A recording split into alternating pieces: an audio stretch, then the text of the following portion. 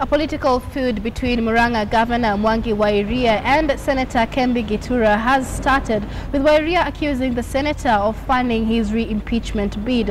Wa Iria has said that all leaders met after his failed impeachment bid and agreed to work together, but that Kembi has been going round the counting, saying that the Senate erred in dismissing his impeachment.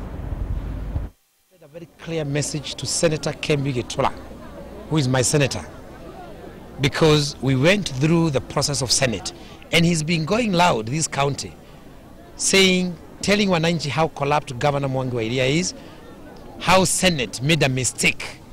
He's a speaker, deputy speaker of that Senate, and it's ridiculous. He's saying that the Senate didn't take the right decision.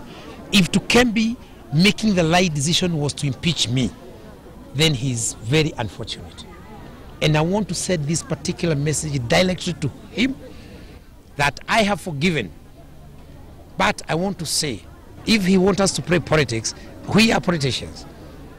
I want a very peaceful 2016, but I want to tell Kembi, he has to stop maligning my name. He has to concentrate on his function. If he has nothing to do, I can assign him some assignment here in the county. And I want to be very emphatic about that, because he's been very disruptive.